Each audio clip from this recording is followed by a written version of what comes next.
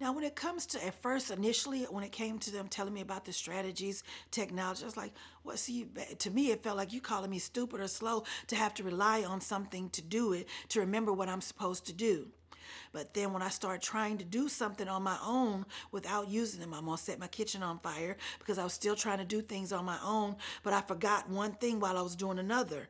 So then I was like, okay, you know what? Stop trying to be big headed and thinking you can do it, and realize I'm a better person for realizing that, hey, things have changed and I need to adjust and adapt or get left behind and suffer consequences. And I'm not about getting left behind and staying stuck. I'm about moving forward. So I'm willing to adapt and adjust and take on whatever I got to do to get the job done successfully.